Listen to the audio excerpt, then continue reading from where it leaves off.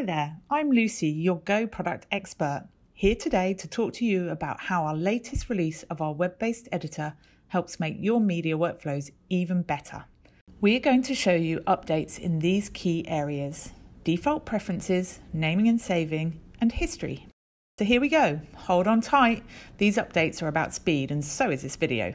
The first category we're going to cover is preferences. This update is all about making it easier to save your layout to save you time and increase editing simplicity. Creating a new layout is lightning quick, and even better, you can then save that new layout centrally so everyone can benefit. How can you store that new layout? With the download and store option, accessible in the preferences menu. So if your team want just a simple UI or they want all of the gadgets, it's ready to go in time crunching scenarios. How great is that? Another new feature is the default owner and category fields. Setting these once will save you more time and avoid the hassle of having to start fresh when you need a quick edit. Our new auto name in publish dialog feature does exactly that, auto-populating the name field from the first segment of your edit to make organisation easier than ever, saving your users time from manually typing names and eliminating errors. Self-explanatory and helpful, right? I'll take that as a yes. With the extra ability to rename media directly from the timeline via the new rename button, there's also no need to republish just to rename a current project.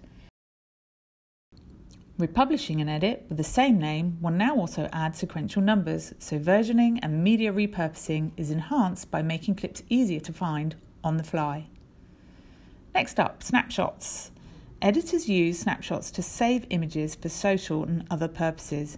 But when you need to make a lot in a very short time, it can get tricky to name and find. We hear you. Go lets you save snapshot names fast and easy by using the timeline name and adding the frame count.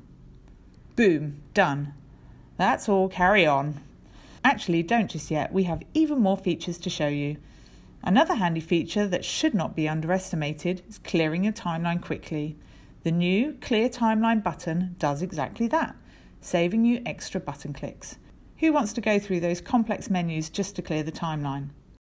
Real quick, let's talk about history improvements. Editors scroll enough. Our new history improvement keep history top of mind, literally.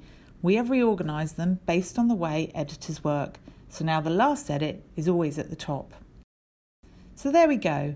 More fast features, more shortcuts for simple editing, putting creative freedom first. Please visit grassvalley.com for the latest and greatest that Go has to offer. Thanks for watching.